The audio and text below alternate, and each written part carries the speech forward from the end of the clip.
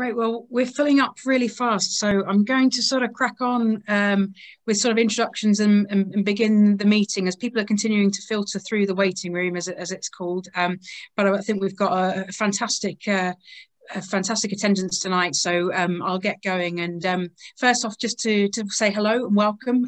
Welcome to the Labour Movement for Europe Zoom meeting on the UK and EU relations. How can Labour supporters remain connected with the EU progressive family? I think something we're all very keen to think about in these difficult times.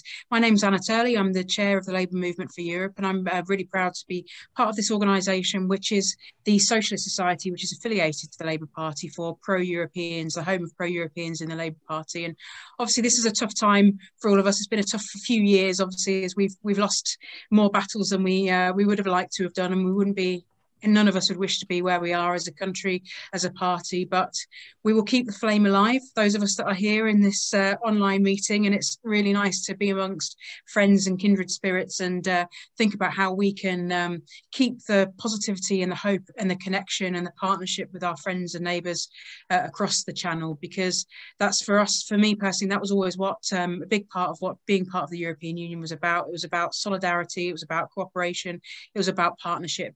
And we hope all of that will continue as we build on the relationship that has been very difficult in recent times, but we hope we can be part of rebuilding that as we go forward. So thank you all so much for coming. We've got a fantastic group of speakers tonight. I'm going to give them about 5 minutes to speak, and I'll be pretty robust with them because obviously we've got a lot of people here and I'm sure there's lots of questions.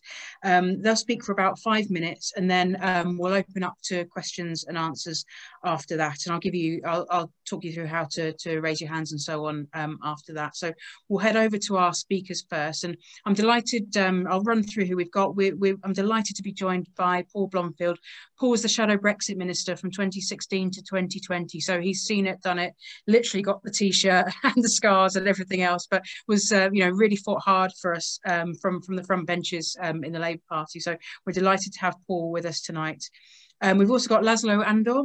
Laszlo is the former EU Commissioner for Employment, Social Affairs and Inclusion, and he's now General Secretary of the Foundation for European Progressive Studies, the FEPS think tank. I'm also delighted to be joined by my very good friend Jude Curtin-Darling. She's a former Labour MEP here for the North East. She's now Deputy General Secretary at the European Trade Union Industrial. And I know, having worked with Jude on issues about steel, which is obviously, we had a big campaign in this area to keep steel, another of those issues that international partnership and working across borders gives us more power and strength as we fight for our industry around the world. So welcome to Jude. I'm delighted also to welcome Anna Colombo. She was the former General Secretary of the Progressive Alliance of Socialists and Democrats, which is the political group in the EU Parliament which Labour MEPs were part of, obviously before Brexit. And I'm also delighted to welcome Giacomo Filibeck. Giacomo is the Deputy General Secretary of the Party of the European Socialists, PES, which the Labour Party still belongs to despite Brexit. So welcome to all of you. We're also hoping to have Seb Dance here. Seb was a former MEP and Deputy Labour leader in the EU Parliament. So we've got a fantastic panel, and I'm going to give them all 5 minutes to say their thoughts and views and how we can work forward together. And then I'll be delighted to open it up to all of you. So Paul, over to you. Okay, well, thanks very much, Anna. And I think it's a hugely important event, and it's good to see so many people come along. The Labour Movement for Europe has always had an important role in the party, but it's perhaps even more important as we navigate the months and years ahead. As we find ourselves, as you say, I think we're all, Anna, bearing the scars of being not just outside the European Union, but out on Boris Johnson's terms. Facing a hard Brexit, not only in terms of the economic relationship, but on security and on all the other partnerships which were so important, down to the ludicrous level of sort of banishing everything that has European in the title. We've got the European health insurance card replaced by the global health insurance card, distinguished only by the fact it covers fewer countries and none of them outside Europe. You said, Anna, and you're right, that as a party we've lost many times on Europe in recent years. The referendum, our attempts to mitigate the damage, our calls for a people's vote. So we've been battered by Brexit.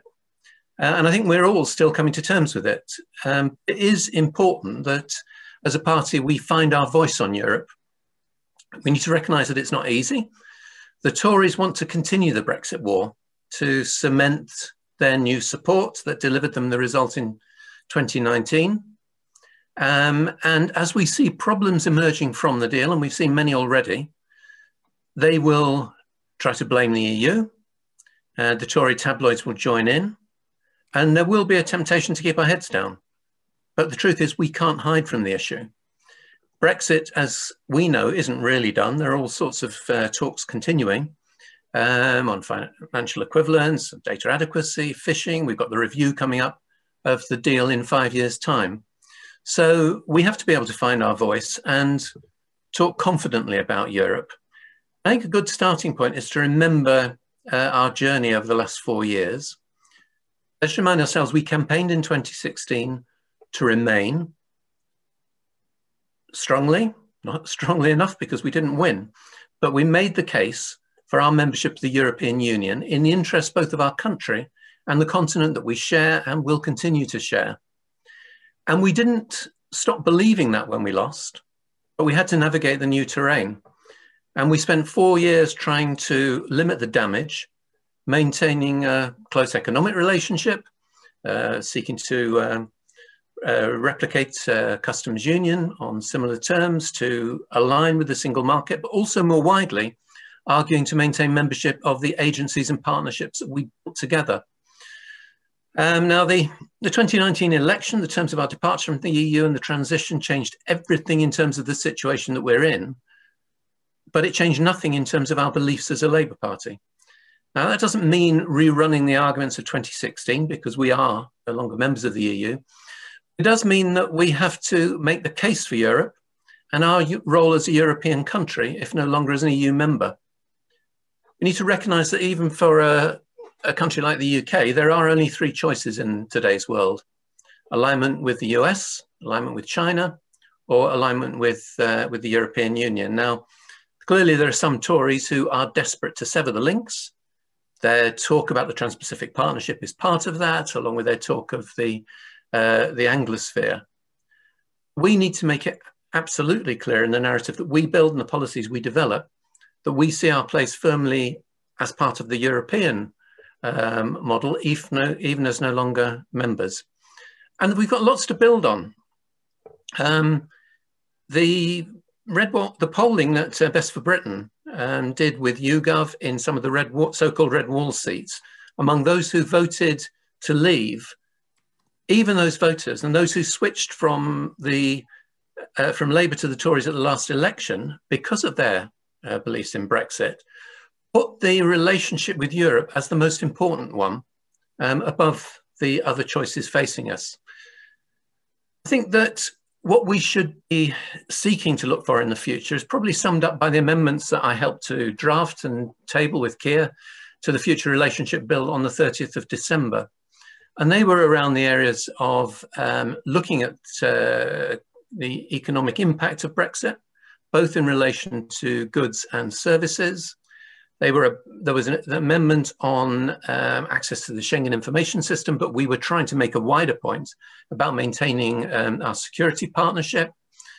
There was an amendment on proposed divergence on employment and environmental standards, which goes to the heart of the European social model that we were arguing for.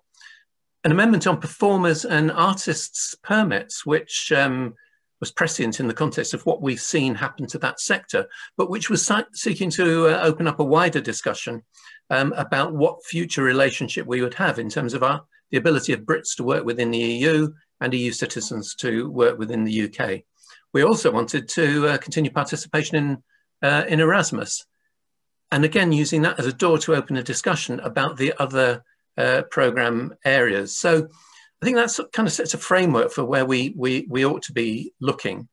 Going further, looking for other areas of collaboration, but always making the case that we have a shared European history, shared values, shared interests. We need to be looking for the opportunities if we can still reflect that commonality going forward.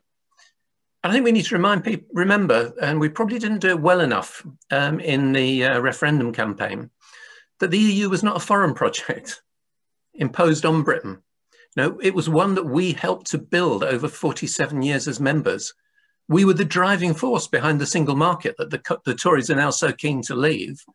We helped to shape many of the regulations that they now want to diverge from. We helped to build the agencies that we've left. Now, we had a hugely important role in the European Medicines Agency, research programs, and many of the other projects. Now, there were things that were imposed on us after proper debate within the EU: workers' rights, environmental protection. The area that I represent, South Yorkshire, which is one of the poorest in Europe, benefited hugely from structural funds in a way that we will not in the future under the Tories' plans.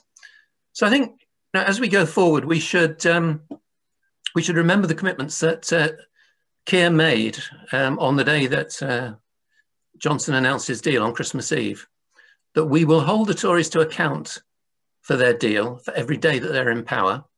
And we should use that deal as a platform from which we want to build a better relationship. I think that's a great starting point. We've just got to deliver it. Great, thank you so much, Paul. That's really, really, well, quite inspiring. Really, this is all about how we kind of build back, and just a reminder of that shared history, shared heritage, and shared values, and the contribution we made to build the EU is, I think, is really powerful. So, I'm going to go next to Seb, who has joined us. Seb Dance, as I said, was former MEP and Deputy Labour leader in the EU Parliament. So, Seb, are you there? Yes. Hello. Hi, Anna. Hi there. Great. Yeah, thank you so much, Paul. That was brilliant. And I don't know if I've ever thanked you properly for the work that you did as a shadow minister, and it was wonderful to have you there. I know that it's been a terrible, difficult time, but it was really wonderful as an MEP. I think I can speak on behalf of the whole of the EPLP to know that we had you there fighting for our values, really, and what we believe in, and to hear you espouse them now is just very fulfilling and a wonderful thing for us to have. And it's great to see. Sorry, I've just had some bad news, so I'm a little bit flummoxed. My father's dog has died, so I'm a little bit upset. So apologies for that. But it's wonderful to see so many great faces and friends as well tonight. I mean, just a little bit of context in terms of how I feel, things have gone in a direction that have sort of made us feel a little bit as if we're always on the losing side. Obviously, the referendum was a huge shock, and we campaigned hard for what we believed in, and we fought every step of the way. I think for a lot of us, the reaction to the referendum was in many ways harder than the referendum itself, and I think that the ease with which positions that have been thought of and taken for granted, I suppose, as having been the mainstream in UK politics, the fact that they were abandoned so easily was probably more of a shock, I think, than the loss of the referendum. So if you think even just 5 years ago, which is an eternity now, and you think everything we've been through since, but just 5 years ago, it was the mainstream position of every single UK political party that the UK be a member of the European Union. It wasn't, a fringe idea. And now, of course, we struggle even to get the idea that one day the UK might rejoin. Like, that is seen now in our political context as such an extreme kind of view that surely only a fringe minority could ever hold. And that's kind of a real turnaround in fortune. I'm always struck by not just the speed of that turnaround, but I wonder what on earth would have happened in a country like France or Germany if they had had a similar referendum And there had been a very narrow victory for the Eurosceptic side, which of course can and does happen in other countries. If you look at, not an EU member, but when there was a referendum on the single market membership in Switzerland, for example, it was a wafer thin majority in favour of the Eurosceptic side. When you look at referendums in other member states on things like the constitution, the so-called constitution, the Lisbon Treaty, and other treaties that have been rejected at least in the first instance, you know that Eurosceptic tide runs elsewhere as well.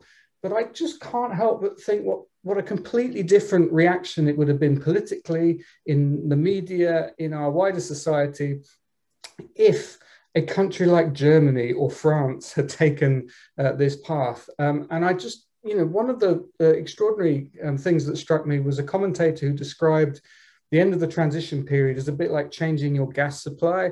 Like, it's a bit disruptive, but ultimately, what will really change? We'll get some new gas. It'll probably be more expensive and we'll want the old gas supplier. And I'm thinking, it's actually like changing your gas supply for, running off the local water mill instead and abandoning all your modern appliances and going back 200 years.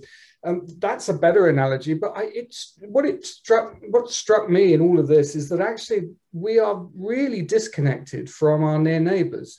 We're disconnected in the way we think, in our politics, in our media, and no country in Europe can claim to be wonderfully internationalist and completely pro-European and not have an electorate to whom you have to deliver short-term national priorities. Of course, that exists in every other member state of the European Union. Of course it does. But there is a sense of Europeanness in other countries that really, you have to fight and struggle to kind of remind people in this country of what Europe is and what it does.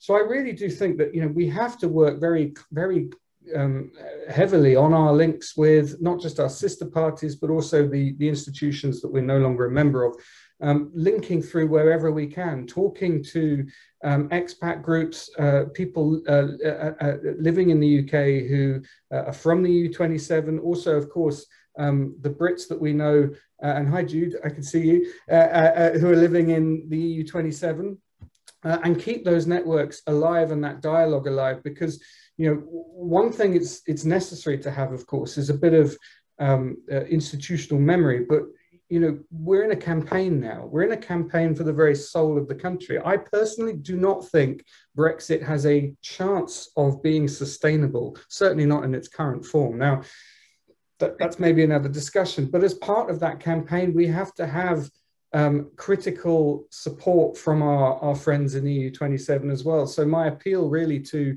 everyone in the EU27 is, when the Labour Party is being a bit reticent, when it forgets perhaps what is happening in the European Union and the benefits of having been in the European Union and what our sister parties are doing in the European Union, please be a critical voice and speak up and say that the Labour Party needs to do more to reconnect with its sister parties. You don't have to say, oh, we want the UK back in the EU. Obviously, that would be nice, but it's not about that at the moment. It's about saying, look, there is a family of nations, there is a political family, and we really want the Labour Party to be a part of that and to feel a part of that. One day, obviously, we hope to welcome you back, but until then, please just play a part and engage with us. And I think at this stage, that voice from our partners in the EU27 would be the most useful thing that we could hear right now.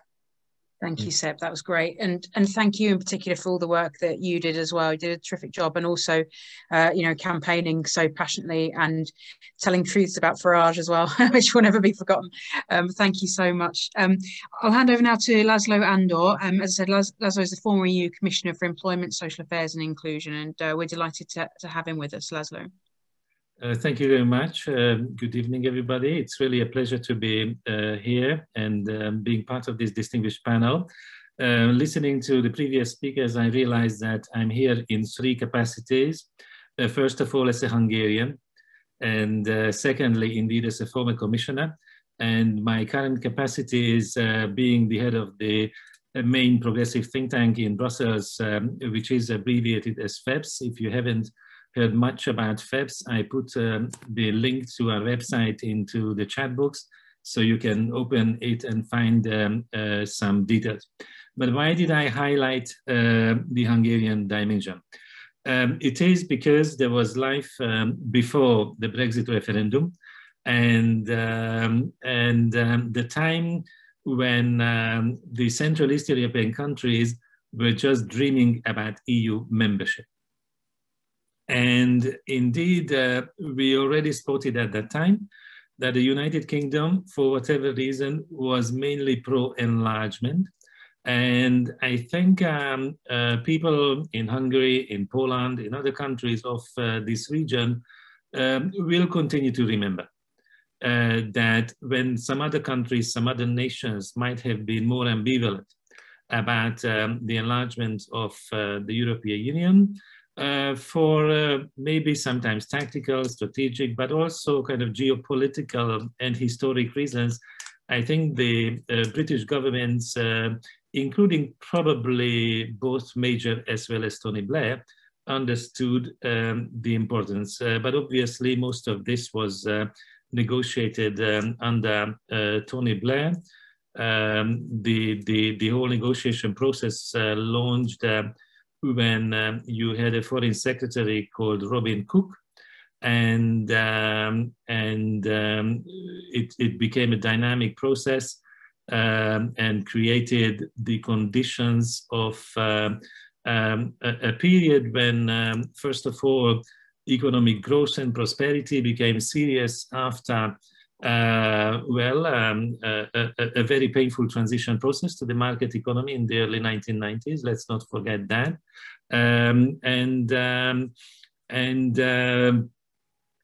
We received all different types of assistance. I should also recall that the ambassador of the EU to my country was a British journalist, Michael Lake, and he was extremely friendly and engaging and helping all of us who were young at the time to develop a better understanding of the functioning of the EU and integrate as well as we could.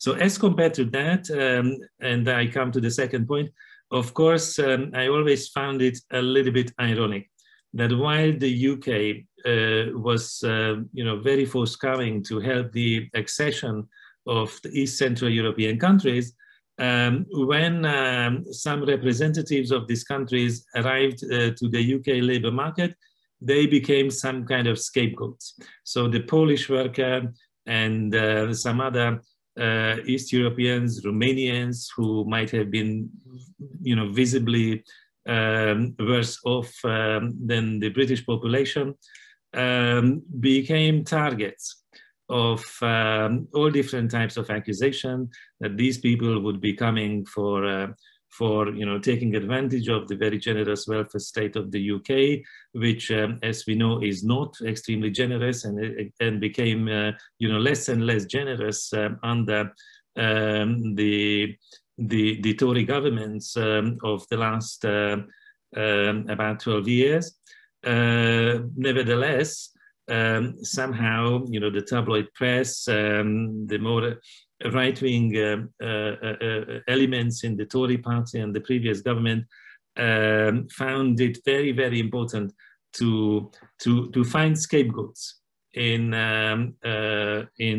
these EU migrants, and this fit very well in the paradigm, which I think was one of the important ones, which unfortunately resulted in the referendum outcome in 2016, which simply is about blaming the European Union and all different parts of the European Union for the failures of British capitalism, for the fact that there is growing inequality in the UK, there is growing regional divide, very stubborn regional divide inside the UK, and you can always find a scapegoat in the Brussels bureaucracy, which allegedly is tying the hands of British business and so on and so forth.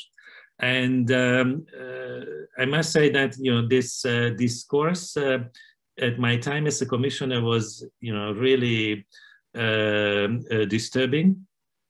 At the same time, let me also highlight that with all the MEPs, predecessors of Judith and Seb, we have been working very well together with Stephen Hughes on health and safety dossiers and the posted workers, with Derek Vaughan, who capacitated me to go to Wales, which I did, and saw how well they were using the European Social Fund for training the young people at the time of the crisis, which was badly needed. Also in Wales, with Richard Howitt, with whom we went to see the food banks, because unfortunately in 2013, the UK was increasingly needing food banks, which in my view was a shame. And it was an even greater shame that the Tory government refused to use the European money, which was available for supporting the food banks, but somehow they denied this option. So that's probably enough from licking the wounds. Let's look ahead. And in my third capacity as the Secretary General of FEPS, I'm happy to highlight the excellent cooperation we have had and we continue to have with the progressive think tanks of Britain.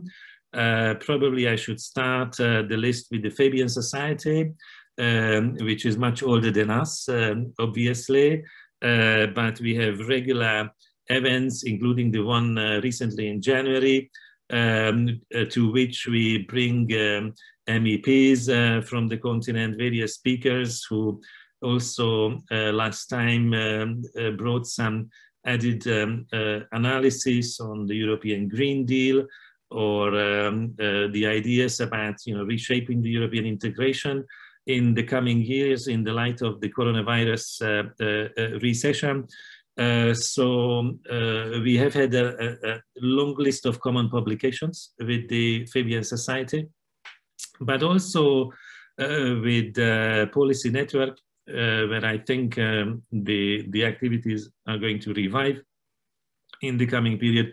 IPPR is an observer of FEPS, but we have good relations and a keen interest in studying especially what they have produced on economic justice in the recent period.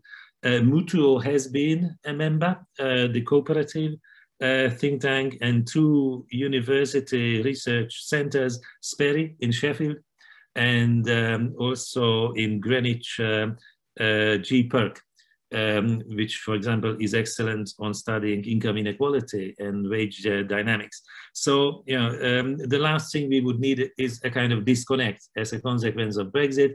I think when it comes to the cooperation with the UK progressive think tanks, Brexit simply doesn't matter.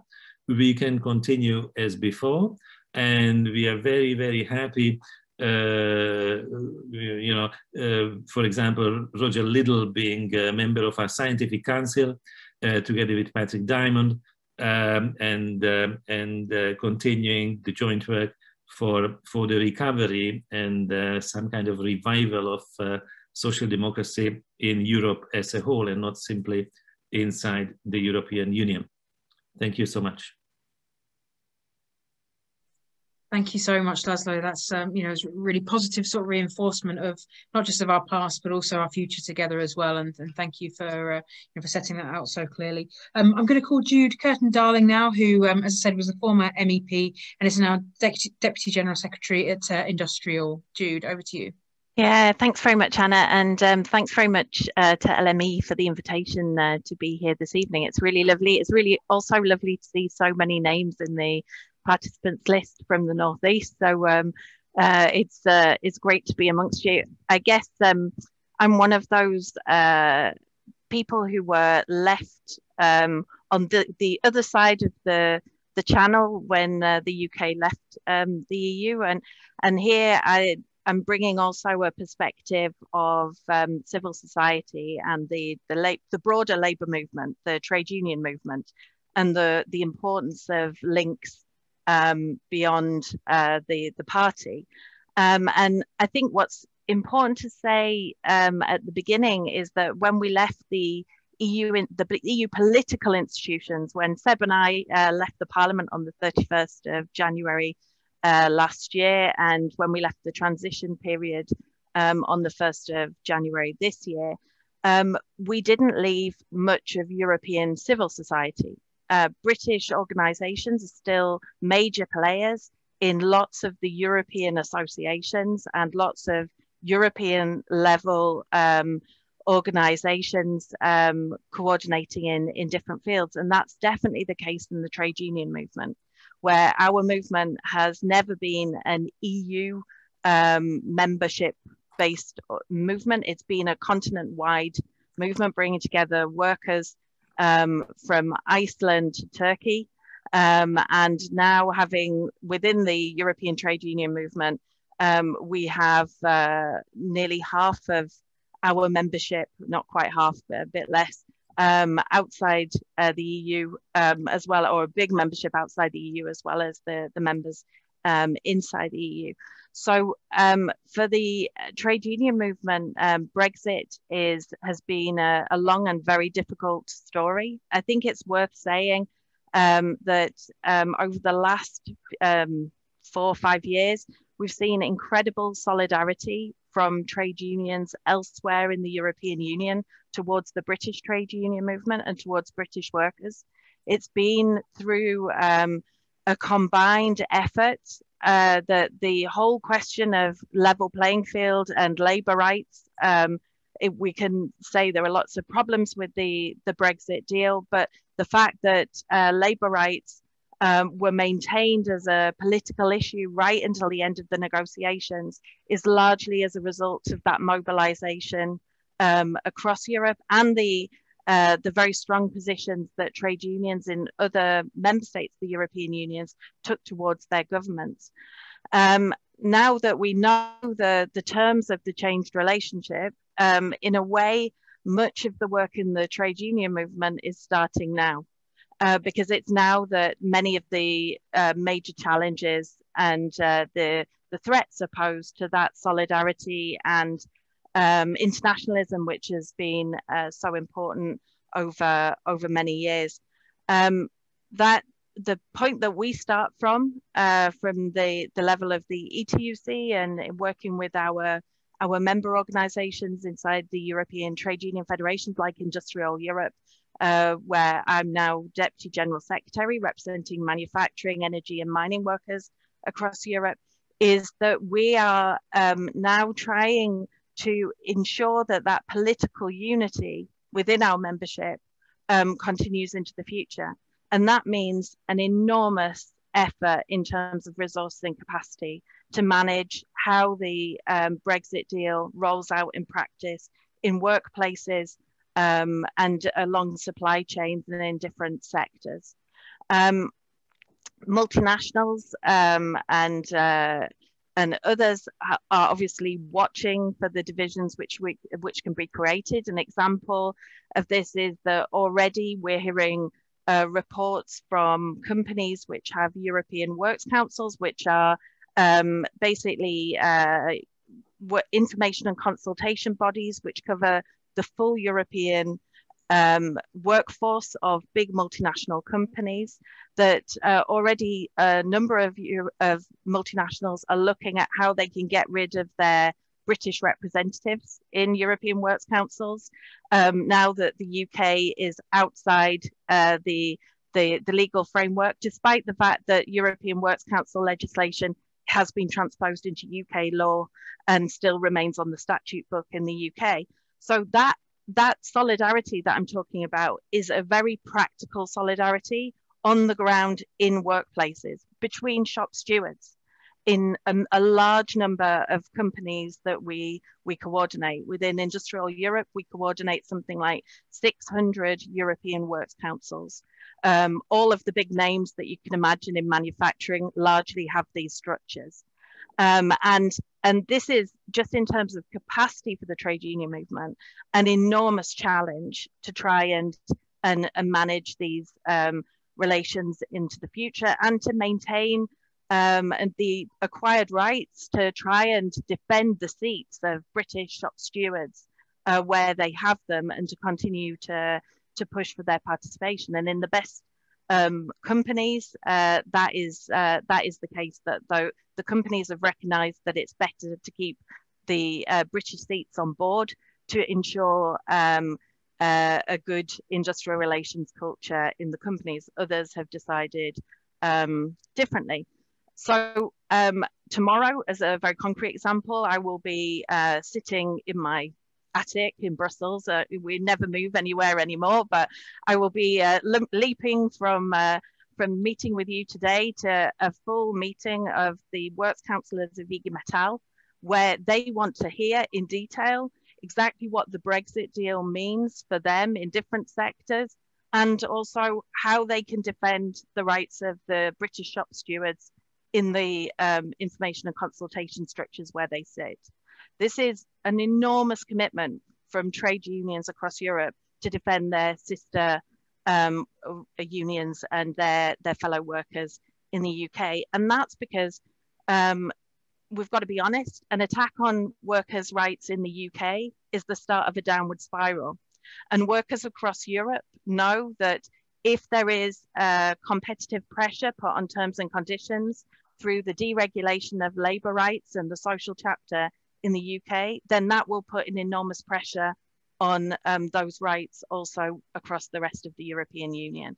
So there is a self-interest from the European side to engage and to maintain that strong cooperative relationship also with the British trade unions.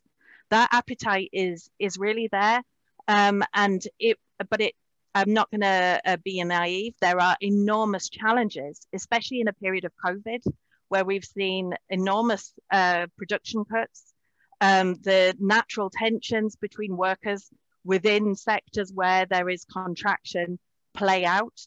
Brexit is part of that discussion in many companies. So there are lots of tensions which, as trade unionists, we are trying to manage and ensure that we don't fall into the hands of populists and nationalists, and we promote those core values on which our movement has been built. And I'll maybe finish with one very concrete example, Anna. When the FT did a leak at the beginning of January, the ink on the agreement was not dry. The FT front page said that there was a review of European employment legislation in the UK, that the Working Time Directive was in the sights of the government to repeal it. We've always known that they would come first for the Working Time Directive. The Tories, especially the Fresh Start Tories, the Unchained Britannia crew, they absolutely loathe the Working Time Directive with a passion. So we knew they were coming for it. But when that leaked, the response on this side of the channel was enormous. Trade unionists calling their governments, calling their employment ministers, calling Michel Barnier, saying this is entirely unacceptable. The UK government cannot walk away from the level playing field and from European workers' rights, and the European Commission must step up. Now that's a challenge for the European Commission, because they clearly want to defend, and Laszlo, close your ears perhaps, but clearly want to defend the competition rules at European level very actively, avoiding unfair state aid, avoiding unfair competition. That we always expected that the labour standards would be further back in the priority list. But that popular mobilisation produced a very strong reaction from Michel Barnier in the European Parliament, saying absolutely no way that we will accept this deregulation. And that demonstrated to us in the trade union movement that the only way that we can collectively defend our rights on both sides of the channel is if we are watching eagle-eyed what happens in the UK, not just announcements from government, leaks in the FT, but what's happening in workplaces in the UK, how companies are behaving, and then using that information to then apply political pressure on the Brussels side of the relationship to ensure that we really see solidarity and internationalism in action. That's what we're doing in the European Trade Union movement. Our British affiliates are very important to us, and it's a sign of the value that unions across Europe put in British affiliates, that they nominated and elected a British Deputy General Secretary just 6 months after Brexit to say that they wanted a Brit leading a European organisation for manufacturing workers. So there is an engagement from here, and we need to strengthen that relationship, and we need to see not just the Labour Party as part of the story about maintaining strong links. Thanks, Anna. Thanks, Jude. Thanks. That was fascinating, and it's actually really reassuring in so many ways that there is so much collaboration, participation, and the movement is still there. For those of us who we're in the Labour Party because we believe in workers' rights across borders and across boundaries, and the fact that work is still going on is really important, really valuable, and we have to make the case here in this country about why it's better for working people, and I think sadly we've failed to make that case too often in the past. But moving on next, delighted to welcome Anna Colombo. As I said, Anna is the former General Secretary of the Progressive Alliance of Socialists and Democrats, which was of course the political group that we were part of. So Anna, over to you. Yes, thank you very much. It's a terrific meeting with a terrific attendance. I tried to go through the list, and I couldn't, of course, go through the whole list, but I saw Glenis Willmott, Belinda Pike, Francis Jacobs, David Poyser, Richard Corbett, all Jumpy, and all those who spoke before me, and it's a great emotion, I must say, because I believe I'm the first non-British speaker, and I have to say that Brexit was a shock for me too. Yes. Hello? Yes. Yeah. Yes. I think it's going better. Okay. Yes, for at least 3 reasons. The first one was that I said it before to the other speakers. I joined the European Parliament in '87, and I was welcomed in the socialist group family by Julian Priestley. Then I had Pauline Green from the cooperative labor movement as president of the group, and my let's say main professional career was dealt with the transport sector, with Brian Simpson as a spokesperson, and subsequently on employment and social affairs with Stephen Hughes, John Monks in the TUC Secretary General, and recently, together with Judith and also together with Seb, we worked so much not only on as we did with Stephen Hughes, with the big mass of the social legislation in Europe, all the directive, health and safety at work, the fight on the working time directive, where the EPAP had the guts to stick to the point of the international political family to defending and vote for the working time directive in a moment where the Labour government would have liked to have it otherwise. But then we said, and together with others, we worked to have our political family, the group and the party, successfully campaigning in 2019 to take the UN Agenda 2030 and the Sustainable Development Goals of a different model of development, a social, ecological, and different economic model of development as the basis for the future of Europe. And yet, and final point, to see that the 31st of January of last year, which is my birthday, the Labour EPLP had to leave the European Parliament. Since then, this year, 31st of January, for me was not my birthday, but the first 1 year after our Labour family in the European Parliament, and it's very sad. I would like to say that the COVID was an incredible proof for our European Union. Let's be clear, on this crisis, the European Union could have broken its neck. And thanks to us, and thanks to what we had put in place as conditions to vote for the new commission with our old commissioners in 2019, we were able to change and to start a completely different Europe, much more human, social, ecological, and stronger solidarity. Now, to come to the point to see in which way this Europe can continue, because this is just the beginning of the fight, to build a continent where no one is left behind, which is one of the reasons, sadly, for Brexit too. I think that we have to continue to work all together. And I will give you immediately 2 or 3 very pragmatic suggestions. The first one is that, as Judith very quite rightly said, what the future of the deal between the European Union and the UK will offer to us is still unknown, in particular in the level playing field, the social, environmental, and taxation level playing field. There we have to remain extremely vigilant, working together, of course, with the trade union movement, but in the Partnership Council, there will be a parliamentary assembly. So I think this is the first point where we can have a very pragmatic cooperation amongst us. The second, where we can also imagine, I have been following the chat, which is very lively and very quick, but I think that is the place where we might want to think about the single market, about the custom union, about Erasmus+. The second aspect, also taking into account the change at the head of the WTO and the fact that the now trade agreement must aim at a different model of development, so no race to the bottom.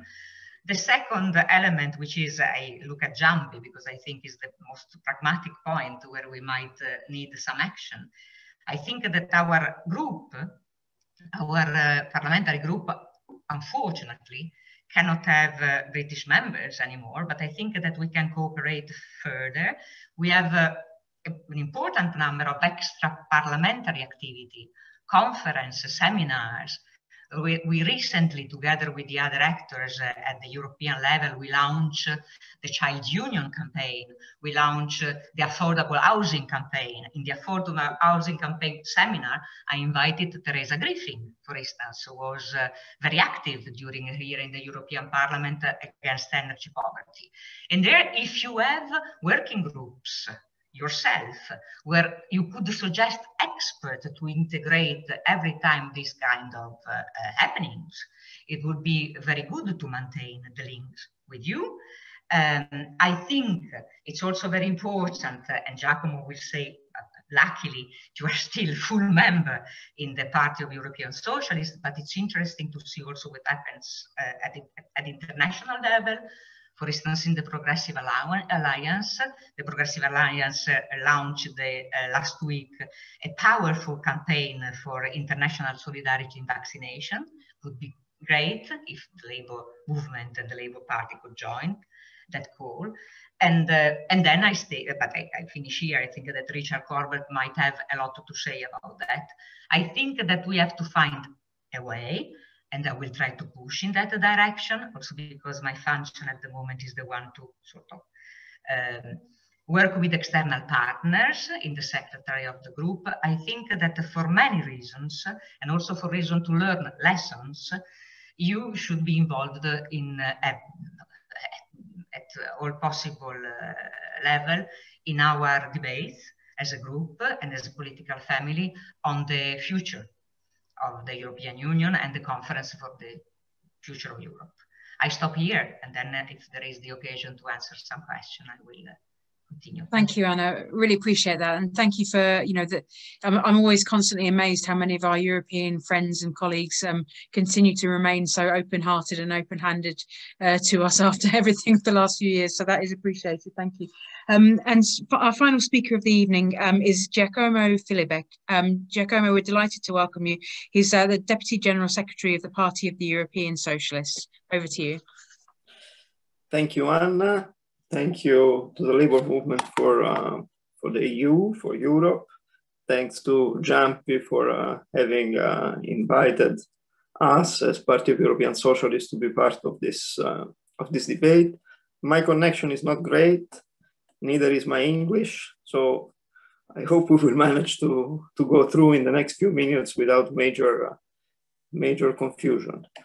I would just like to share with you one story, precisely on the basis of what Anna just raised, the full membership of the UK Labour in PES, in the Party of European Socialists.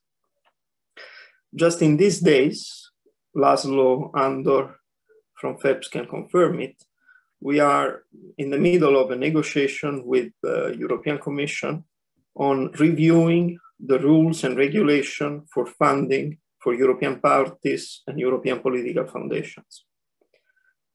Because the current rules and regulation practically states that it's kind of complicated to interact on the basis of a full-fledged membership of European political families with parties coming from third countries, so from non-EU states.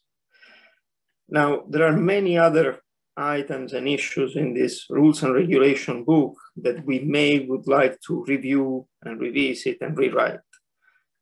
But there is one argument with which we start any kind of conversation, be it within the parliamentary group, be it with representatives of the European Commission, and it is the Party of European Socialists will never accept that we cannot have and hold with full rights and full capacity of participating and contributing to the life of the European Socialist family, the UK Labour Party.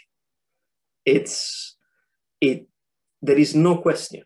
We know that Brexit happened, but it never happened for us politically. It never happened for us as a political family. And it's not only because we are internationalists, but it's because we believe that the European Socialist and Social Democratic Party, without the UK Labour Party, it's like losing one major part of your body, one major organ. So there is one thing you can all be sure, the current leadership of PES will always keep this line, no matter what rules and regulations try to impose on us. If we have to create a special category of membership for the UK Labour, we will do it. It's out of question that there is a disconnection. Seb Dance was speaking about disconnected. That word stayed with me for a while, and this is exactly what we will never want to allow to happen. A disconnection, a political, a sentimental, a moral disconnection between our political family in Brussels and in all the other capitals and the UK Labour movement. On this, you can be confident.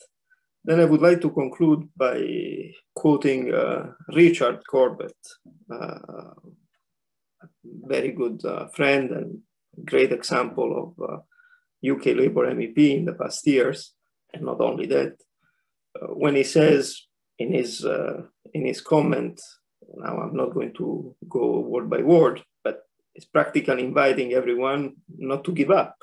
I mean, it's not necessarily the destiny of the UK forever to stay out, and conditions can be created for a change.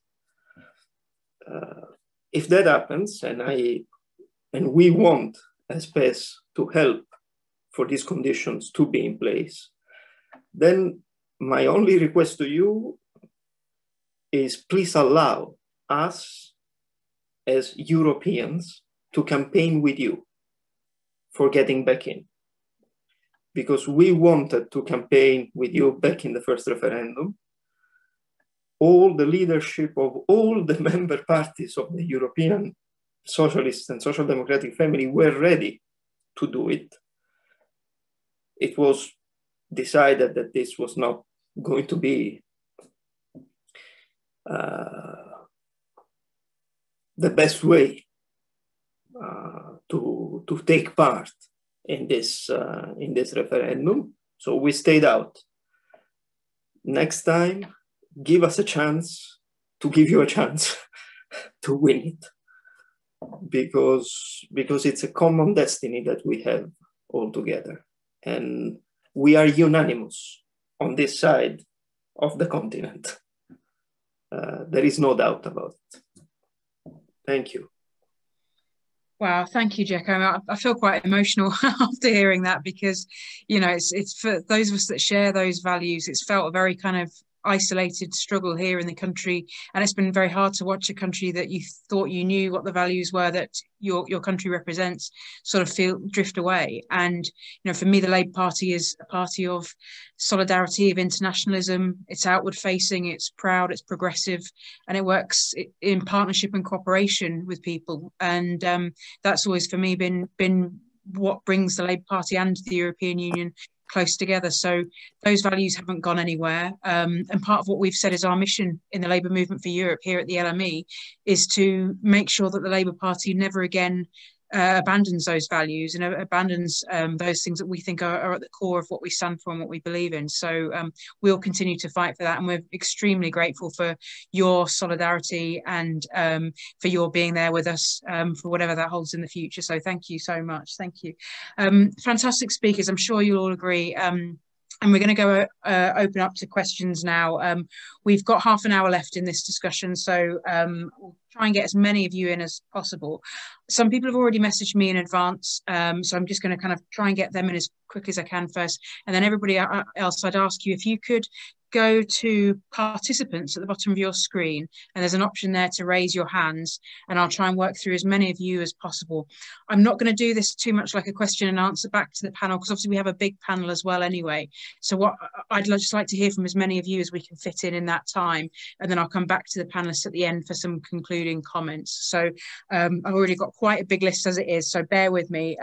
But first up we had Martin Phillips. So Martin, I think I can ask you to unmute, and then you should be there, Martin. I think I've unmuted myself.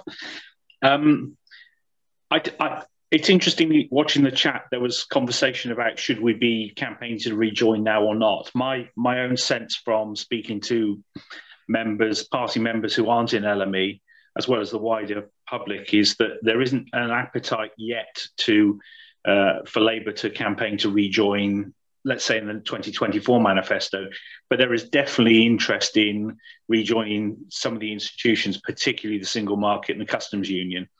So how do we keep the future relationship with the EU on the agenda without making the more enthusiastic people for rejoining think that a 2024 pledge is going to happen? Great, good question, thanks. So if everyone kind of parks that, and I'll ask the speakers at the end to respond to whichever ones they want to respond to. So people who emailed me in advance, Glenys Wilmot, Glenys, are you here? Yes, I think I've got you. Ask to unmute. This should work. Have you unmuted me? Yes. That's it, are you there? Yep, yes, great. I'm here. Hello everyone, good to see you all. Good to see so many friendly faces. The first thing I want to say is, without causing a civil war in our own party, we first of all have to persuade our own party that we should be arguing to have a closer relationship with Europe, or, you know, I would prefer to rejoin the EU, but, you know, let's get a closer relationship in the first instance. But we can't set off a civil war, because what we have to do is win an election. But having said that, I think it's going to be an uphill struggle at the moment, because there are some in our party who think it's toxic just to even think about it. And we have to try and change that mindset. I'd like to see us have a much closer relationship with the socialist group in the European Parliament than we do at the moment. I think Anna was right. There are many bodies like FEPS and like the PES and the pan-European trade union movements that we can work with, but also we need to have a close relationship with the group in the European Parliament. I think that would be very helpful. But I'd like to know how we really get our own party in the first instance. We have never really argued for a pro-European stance, no matter who was in power, even when we've had other leaders, Tony Blair, although he was pro-European, we never made a successful case for Europe because we chose to use it as a whipping boy when it was necessary. And we didn't give credit where credit was due. And we have to stop that mindset, first of all. I don't know how we do that, but we've got to start arguing the positive case for Europe. And until we do that, we stand no chance. But I would like to see a much closer working relationship with the socialist group. Thank you. Thank you, Glenys. That's great. Really agree. Thank you. Next up, I'm going to invite Richard Corbett to speak. Richard, are you there? Yes, but I hadn't indicated that I wanted to speak. Oh, sorry. I had you on my list in advance. Apologies, but okay. I'm sure you. I have to go in a few minutes. So okay. But I set out some views in the chat. So great. Okay, that's fine then. No problem. So next up, Linda Gilroy. Linda, let me unmute you. There we go. Hi. Yeah, well, I think there's been some really good ideas in the chat. And I just think stuff's going to start emerging, as Richard said, from things as they go wrong. And we need to turn those into positive campaigns. But one that's coming up on the horizon, I'd be really interested to hear any feedback from our European guests particularly, is we've got COP26 coming up. Is there an agenda there that we can push forward, push the ambitions forward further than we're likely to otherwise see? Thank you. Great, thank you. And I've next up Don Brind. Don. I didn't indicate I wanted to ask a question. Oh, since you've got a hugely long list, I'll oh, that's fine. No problem. Right another time. Yeah. Great. I'll go. Next up then was Dennis McShane. Dennis.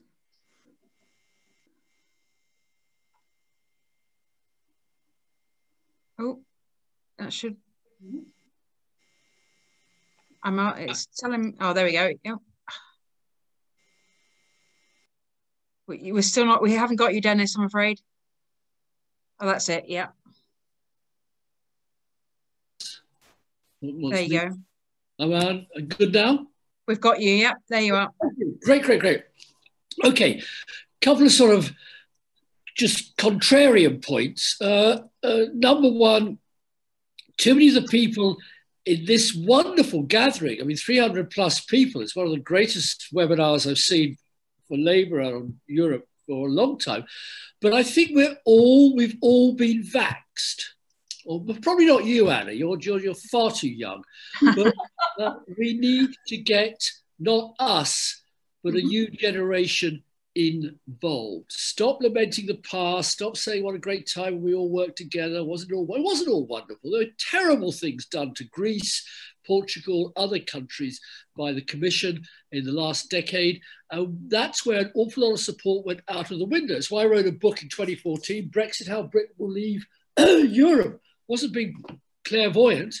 I just knew it in my bones. Second point was, can we demolish the Red Wall myth? The idea that the 60-odd seats we lost were all because of Brexit. I was a Red Wall MP for 18 years, and at any election, half of my voters didn't vote Labour. They voted Tory, UKIP, BNP, Lib Dem, Independent, Pakistani, Kashmiri, whatever. Because of first past the post, I became the MP. And what we really have to say is the majority of Labour voters did not vote for Brexit.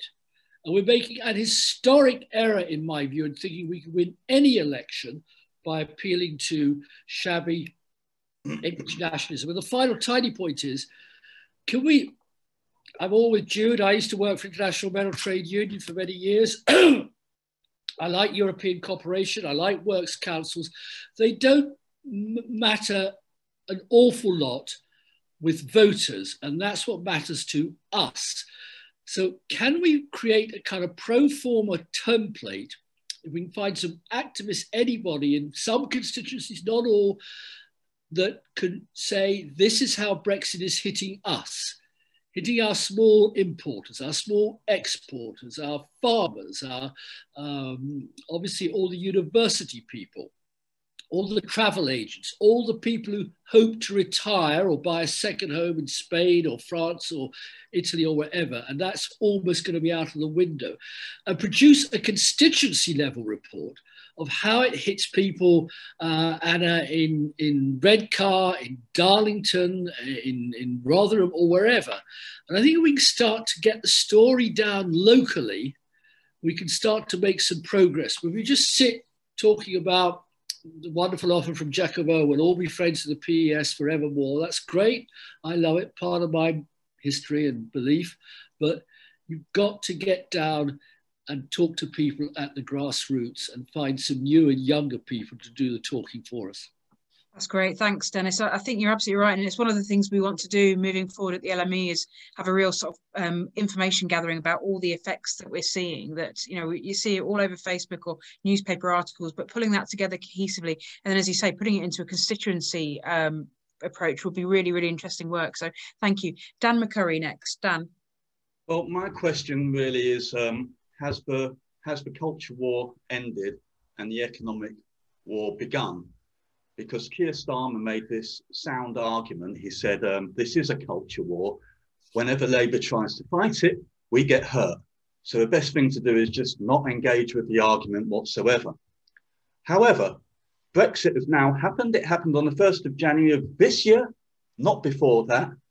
And we've seen it's chaos, chaos, chaos. Even Michael Gove, who's one of the most vocal critics of Brexit in recent times, you know what happened today? He got sacked because he's not sufficiently compliant. So Lord Foster's taken his job, guess what, as a Brexit negotiator. I thought Boris Johnson was elected to get Brexit done, not to continue a forever Brexit negotiation going on and on and on. So Gove has been sacked, but you know what? Keir Starmer and the Labour PLP would never get sacked because they are compliant. What we should be doing, our campaign, should be persuading them that the culture war has ended, the economic war has begun, and that sound argument, which was a sound argument, that we get hurt by Brexit because it's a culture war, that no longer stands true. Right now, we should be out there pointing out that shellfish is being destroyed, the music industry is being damaged, the city of London is shifting to Amsterdam, etc., etc., etc. There should be 3 words to stick with in our campaign: attack, attack, attack. And I suggest that this is what our organisation should do. We should persuade Keir Starmer and the PLP that things have changed and we need to change with them. Thank you, Dan. Appreciate that. Thank you. Liam Conlon next.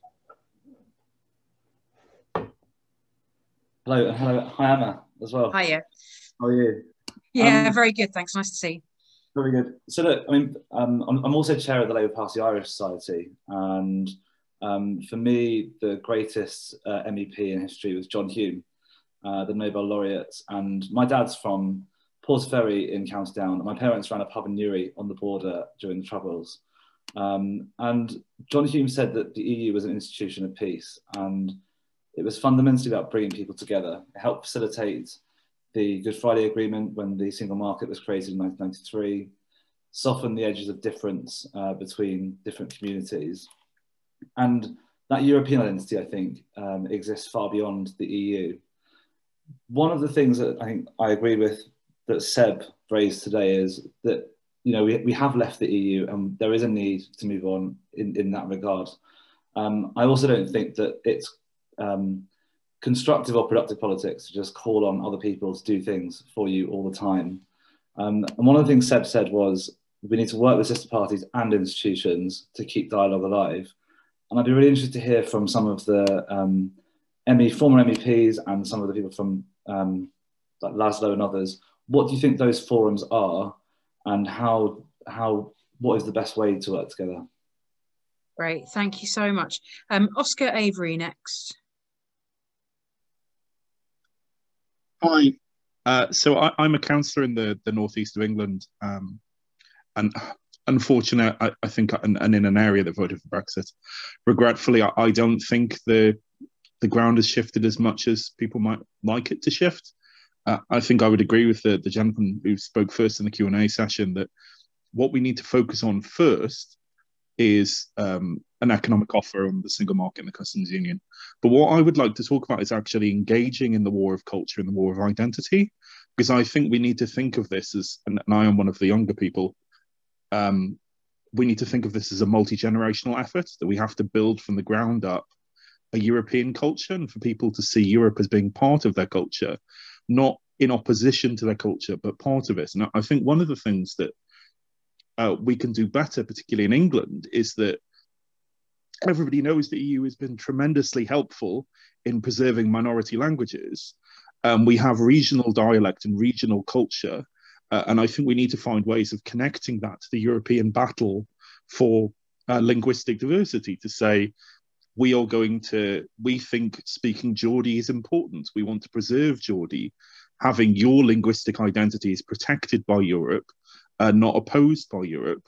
And we certainly need to sort of start at the bottom, engaging in the war of culture, because we lose culture wars, but if it can be made a culture war, and it being made a culture war causes us to lose, then of course the Tories will do it and the Eurosceptics will do it.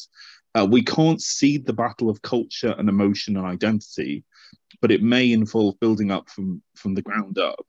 And I certainly think, going back to what Chikon was saying at the end, a mistake we should never make again is saying that we don't want Europeans to engage in our political process, because we have to normalise that. And that will be a multi-generational effort, but we have to normalise the idea that Europeans are full citizens in our country and that they have a right to speak, and people have a right to come here and speak to them. So I think one of the things Labour needs to do in the short term is push as an absolute priority for all of our platforms, if we ever get back into government, that we will make all citizens eligible to vote in all elections, and that we will push to normalise as much as we can the idea of Italian MEPs coming over and campaigning here, Italians, Hungarians, Poles, and that people can speak Italian, Polish and Hungarian about our elections and talk about that, and that try and make it seem less of a threat. And I'm not naive enough to believe that will happen in 5 years, but we have to have a long-term roadmap that goes in that direction, that builds up the idea that Italians are a full part of our country and have a right to vote in all of our elections, and that we need to normalise that and centralise it. And I think it's only with that, and looking at this as a sort of a 20-year project, that we can then start building towards rejoining the EU. Thank you, Anna. Oscar. Yeah, that's fantastic. Thank you. Really, really insightful. You're right. Michael Elliott up next, please. Thank you. Yes, I'd like to make 2 points. First of all, nothing would give me more pleasure than think that one day we're going to be part of the European Union again and have MEPs in the European Parliament. And it's reassuring to hear Anna Colombo talk about maintaining links between the Socialist group in the European Parliament and those of us campaigning for our close relationships with Europe here in Britain, that close relationships could be built up and sustained. But I think any future move to get the Labour Party to endorse rejoining the European Union has to be linked with a major reform of the European Union itself. It's not exactly been covering itself in glory recently.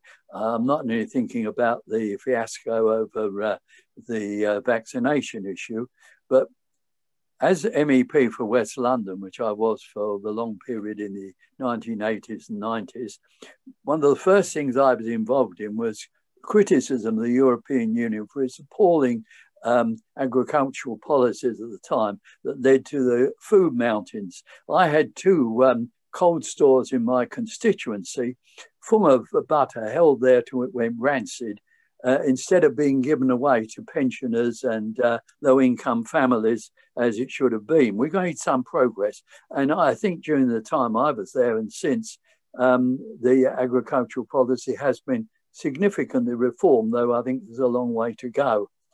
And I think this move for reform could be linked with a positive attitude toward Britain. We have a lot to contribute to Europe. We've always contributed.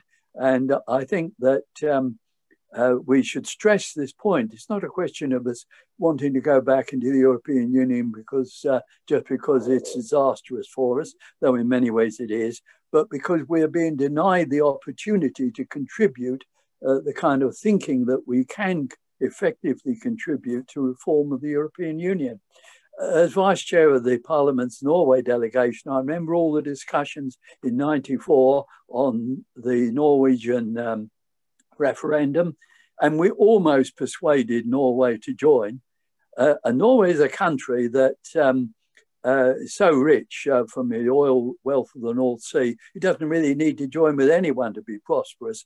But our argument therefore wasn't just, oh, Norway must join or there will be a disaster for Norway. It was, what can Norway contribute to the European Union? And we almost persuaded them of that in terms of building up a Nordic grouping to parallel the grouping in the Mediterranean and so on. Michael, I'm sorry to cut across you. I think we're going to have to wrap you up there because I'm afraid we've still got 9 people to come in. If I could, with Paul, about Erasmus, and it's young people in universities today are suffering enough because of the COVID crisis, and now they're going to be deprived of the opportunity to participate in student exchange, which has been so successful. Thank you. Great, thank you. Thanks very much, Michael. Monica Threlfall. It's wonderful to be here. I'm very impressed with the amount of people and different sorts of people now who have come together. Myself, I've been slightly out of not thinking so in such detail about the EU, but I have now felt that we, the Labour Party, need a strategic vision, and that we should get to the EU in a slightly roundabout way, and I'd like to propose this. I think the environmental action is the only way forward, or a good way forward. Basically, Labour should become the most prominent environmentalists party, and that way we will get to collaborate with Europe. Thank you. Yeah, I think climate change has just got to be one of those issues that we work on. Thank you. It's the main one, and we can't be outperformed by the Conservatives. It would be shocking. Absolutely. Okay, thank you. Next over to Sorna Zand. Got you. Off you go. Yes, I'd like to say that we need to be able to connect, as previous points we made, we need to connect with pairs, like through associate membership, being able to develop joint initiatives as well, so that we can put forward, and working with other groups. So another Europe, they're sort of linked as well, or, other left group, Left Unity, other groups to work together to try and bring maybe initiatives that we can put forward and that can improve Europe as well. And I've got to say that we also need, in PES and SND, they need to be able to reform the way we are connected with them, because you can see Volt and DiEM25, they are having a down-up method as well, from they're voting through their members and they're voting through people that can represent them as well. I think also there needs to be a lot of issues need to be addressed, and that's where Citizens Forum or Citizens Assembly here and in the EU are needed to be developed. Thank you. Right, thank you very much, Sona. Councillor Chris Burke. Thanks very much, Please, as Anna. brief as you can. Thank you. Thanks very much, Anna. I'm pleased to see so many people like you here, and Dennis and Richard and other people. Can we be positive? Can we be internationalist? I asked the question from my own perspective and my own work in the Labour movement. Can we build relationships at a local government level with European groups and partnerships? Can we build relationships at a CLP level as part of bringing our membership to better understand the reality of Europe? We created the European Parliament. The British did that. We are intricately, that's the wrong word, isn't it? But, deeply involved in Europe, whatever happens. And I think the Labour Party can move forward positively on this issue. Thank you. Great. Thank you so much. David Ellison.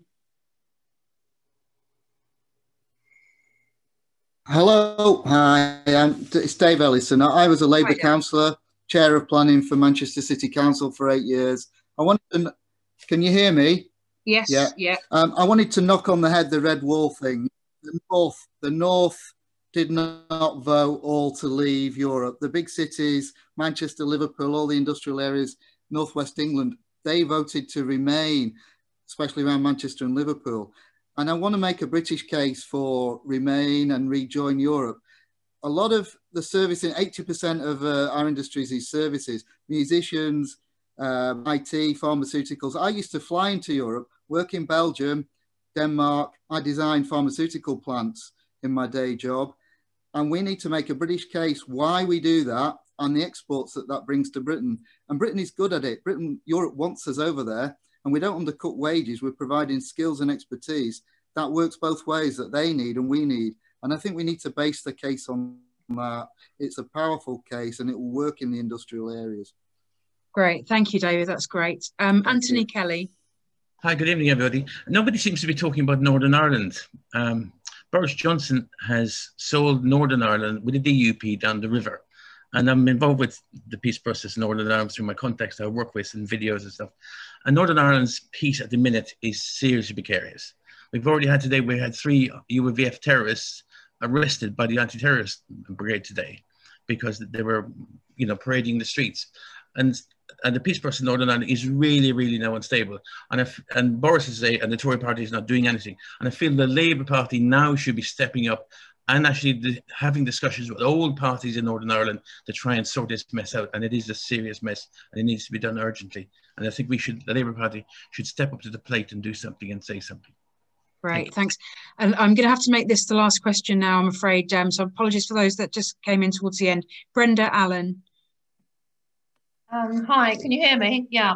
My question is really about how Labour nationally gets started, because as you know, there are criticisms of the leadership for being timid. And despite the fallacy of the red wall, in the CLP I'm in, they firmly believe that Brexit lost Labour the election.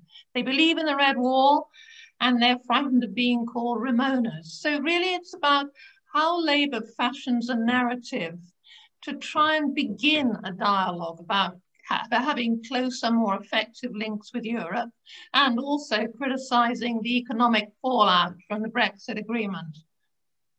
Great, thank you, Brenda. And I'm really sorry to the last few of you that I didn't get to bring in. Obviously, we've just got to go back to our panel for their concluding thoughts before we finish. So I'm going to obviously, then I won't be able to reply to everything. There's a huge number of points there. So thank you so much for those fascinating contributions and for all the chat as well. It's been brilliant. But I'll go back to Giacomo, if there's anything that you've heard this evening that you'd like to respond to in your concluding comments. There we go. Sorry, and I just wrote to the whole group that I had to leave because I have another phone call that I have to make. Tomorrow we have the presidency of the Party of European Socialists in the morning, and I have to speak with the president. So no I cannot problem. Elaborate further, but it has been great to be with all of you. Thanks a lot. Thank you so much. Let's keep the good work. Definitely. Well, thank you so much for joining us. Really appreciate it. All the best. Thank you. Anna, would you like to respond to some of those? Yes, now active. Well, yes. First of all, there was a direct question to me on in which way our parliamentary group in Brussels, I mean the parliamentary group of SD in the European Parliament, can help and support the Parliamentary Assembly in the Council of Europe. Well, I am afraid we cooperate a lot, in particular on democracy and the rule of law, but there is absolutely no connection whatsoever with the Council of Europe Parliamentary Assembly, so we are not able to support the member of that Parliamentary Assembly. But I take the point that given how things stand, we might try to strengthen our cooperation even further. As far as the COP26 in Glasgow is concerned, of course, we accepted its postponement because of the COVID situation, but we are, as a parliamentary group, as a political group, insisting on the fact that this cannot mean in any way weakening the ambitions for COP26, weakening the ambition of the European climate law and the target that we want even to extend to 2030 up to 55%. The Parliament voted 60% of climate neutrality until 2030 in order to reach the full climate neutrality in 2050. Of course, the fact that the US are back is good news, and let's hope that there will be progress. But I would like to say that for us in the European Parliament, and I believe for the Labour movement and the Labour Party too, the point has to be, and Judith can confirm, that there is no ecological transformation without a just transition. And so I think that we have to have everybody on board, and it's even more than just transition. It's not to hurt people, but that the transformation of our economic model has to be a transformation that benefits everybody, because either we are back all together in a new model of development, or no one will be. So let's put in bracket and finalize, let's say, the bracket and the parentheses of Thatcher and Reagan, and reinvent a new model altogether. And I hope that, in fact, the COP26 will be an occasion to cooperate together internationally. And finally, to Dennis McShane, I think he is absolutely right. And this is not only for the UK. I think if we wanted to change our model, it will be policies, and therefore I offered and accept suggestion to cooperate even in the European Parliament on specific policies. I used affordable housing, child union, an end to austerity, and we can cooperate still all together, but we have to dramatically change the method, because the participation has to come from, let's say, the grassroots, because only if everybody has the feeling to participate in the transformation will succeed. Thank you very much, and I remain at your disposal. Thank you so much, Anna. Really appreciate it. Thank you for joining us. Jude, would you like to, if you could really try and keep your speech to a minute or so, if you may. Thank you. Oh, hang on. Sorry. We can't hear you at the moment. Are you? Okay. There we are. Yeah, no, I will be really quick. I mean, I raised the practical examples in the trade union movement of how we're trying to build the cooperation as just that, practical examples. I'm not anticipating that European Works Councils are going to be the mobilising question in Redcar or in Middlesbrough or anywhere else, but practical links are extremely important. And in Brussels, there is an open door to the British. Still, there are lots and lots of opportunities for us to engage. I think what's striking is that the UK government have committed this act of massive economic damage to the British economy.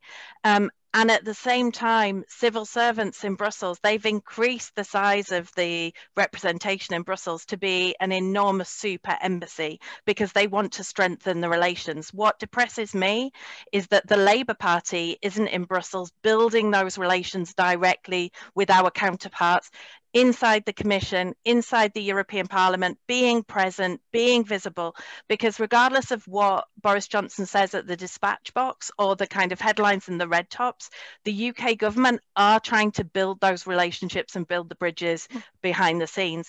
And if we're not doing that work, then we'll fall out of the discussion. So we need to be there in every format. Local government connections. I saw some of the town twinning examples said. Local government connections, really important. Trade union connections, really important. Other civil society. And our front bench need to get to Brussels, need to learn and get to know their counterparts and find, like Anna said, the common policies where we can talk around a table, not about Brexit, but about something else. And the point of COP26 is a massive opportunity and a massive opportunity for the Labour Party to put their stamp on the agenda. And at the moment, there's just silence and it's quite depressing. Thanks, Jude. Thank you. Laszlo, over to you. Thanks very much. Lots of interesting thoughts which I heard. I would like to connect with what Dennis as well as Michael said about the need to reform the European Union and correct some of the policies of the past. I think, in this circle, which is pro-European, when we are among ourselves, of course, it's very important to speak about what needs to be repaired in the architecture of the European Union. I think we agree that Brexit is a folly and Lexit is an even greater folly. However, Brexit is not a folly because the European Union would be perfect, right? It is a folly because those who actually drive Brexit want to create an even more neoliberal, unregulated type of capitalism, which would bring most of the British workers into a much worse situation. So even the minimum standards of the European Union, if removed, would result in social, to some extent also economic decline. On the other hand, there is a lot to do on the European side to prevent that similar tendencies unfold in other countries. So if the various controversies and failures of the EU were exploited this way, for example, through references to the Greek crisis and other problems of the continent, especially the monetary union, in order to prove to the British public that the EU was dysfunctional. Of course, we have to counter these arguments and make the EU functional. But that's also why it's so important that last year, as a response to the corona crisis, the EU practically reinvented its own budget. So what has been done last year was seen almost impossible 10 years ago at the time of the Eurozone crisis, which means that the EU can improve, the EU can give better answers to economic problems and social problems than in the previous crisis. And the narrative that was built in order to promote Brexit, that the EU is a lost case and it's just a hopeless, dysfunctional system, is simply not true. And for that kind of critical analysis is helpful. And I think, from the British experience, but also merged with the continental experience, we can develop this necessary critical analysis. Thank you. That's great. Thank you so much, Laszlo. Brilliant. And finally, Paul, I don't know if you'd like to, you obviously I won't ask you to sum up everything that's been said tonight or respond to it all, but just to have your concluding remarks, it would be extremely helpful. Thank you. Okay, thanks, Anna. I mean, obviously there have been a huge number of questions which you can't do justice to, but I have benefited from hearing what's on people's minds and all the contributions in the chat. I'll just try and respond briefly to a few points, a couple of specific ones, and then a more general one, which I think covers a number of the issues. Firstly, Anthony made a really important point about Northern Ireland, I mean, our Lou Haig and our Shadow Northern Ireland team are very much onto it. I mean, they've been doing a whole series of events recently around celebrating the Good Friday Agreement, one of the Labour government's great achievements, and in the context of the risks. And it reminds people of the risks it's been put under. We pushed within Parliament on the Defence of the Northern Ireland Protocol, but of course the whole situation simply highlights the duplicity of the Tories in pretending that they could avoid the three options, which were all the only ones ever on the table for resolving the issue in Northern Ireland. But it's a hugely important question. We're continuing to work with parties across Northern Ireland to protect the peace. Michael, you asked about Erasmus. I mean, it was one of the 6 amendments we tabled to the Future Relationship Bill to maintain our position within Erasmus. There is a replacement scheme. It's called Turin. It's not a replacement in the sense that Erasmus, of course, was an exchange program. Turin is a one-way street. It only gives British students the opportunity to go somewhere else. It doesn't give others the opportunity to come here. And we need to make the case about how much we were enriched by having students from across the European continent come into the UK, both culturally and financially. We'll monitor Turin, we'll expose it, and we'll still to make the case for Erasmus. And people were talking about involving young people in the labour movement for Europe. Well, that's potentially a campaign to involve young people in. To restore the Erasmus scheme. The main question I'll try and answer is the one that I think Martin asked first. How can we keep our relationship with the European Union on the agenda? I mean, I think the answer is events will do it for us. The question is how we respond. And Glenys Wilmot made a really important point, as she always does. And it's great to see you on the call, Glenys. Your leadership of the EPLP made an enormous contribution, as indeed did your leadership of the party as chair of the NEC. And it's good to hear your views. You were right in saying that there's a need to persuade all within our party. This isn't just an issue of the leadership; it's persuading all within our party of the need to take up the question of Europe. And to do it without causing conflict within the party. None of us want to do that. That's in nobody's interests. As I said, in relation to, sorry, you also made another really important point, which is that we never made, under any of our leaders, a successful case for Europe. It was always kind of us and them.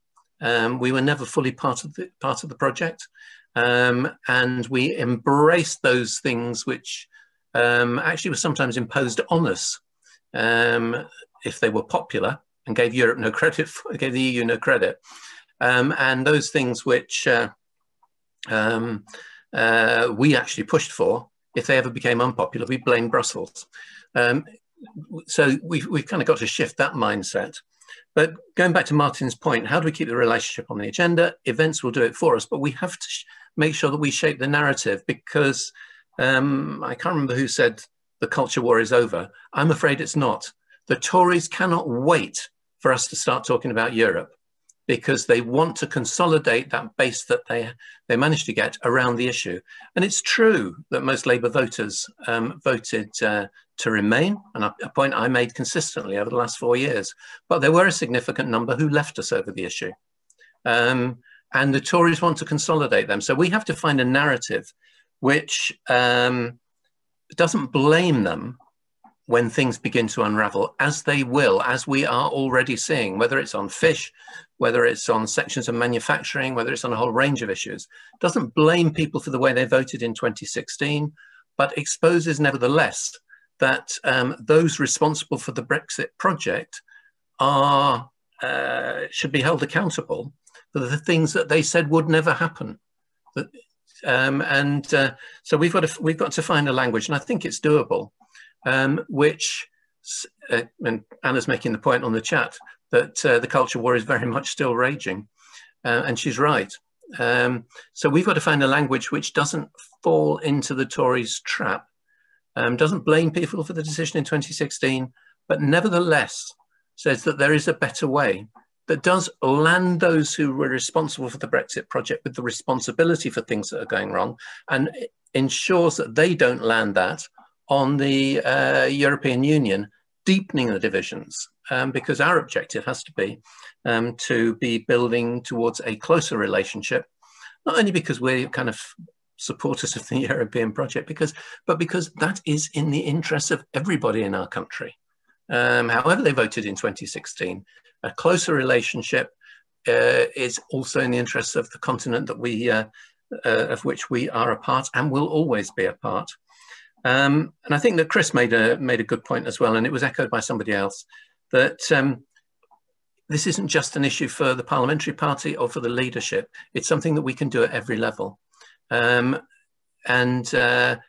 Building positive relationships are something that can be done at every level. There's some exciting things going on in terms of city to city, town to town links. Jude talked about the way that trade unions are continuing to work together. We are embedded as Labour Party members in all of those different organisations. Let's use those opportunities as well as the discussions we're having within the party. Thank you very much, Paul. Thank you. And I'm sorry to everybody that we've overrun by quite a bit, but it was such a fascinating discussion and with some brilliant contributions and some great exchanges in the chat as well. So I'm really grateful. You know, there's a huge amount of work ahead of us, and we're right at the beginning, I think, of a long, you know, we're at the foothills of a long mountain to climb. But, you know, we've got to believe, and we've had our colleagues there from, you know, across the water showing solidarity with us tonight. And, you know, the future starts here. So if you're not already a member of LME, please do join, please subscribe to our newsletters, please come along to other events that we have. And you know, we're really proud to have so many of you here kind of participating tonight, and particularly thank you to our panel as well for all of their insights. And just want to say thank you once again, and please stay safe everybody, and we look forward to seeing you again soon. Thanks ever so much. Bye.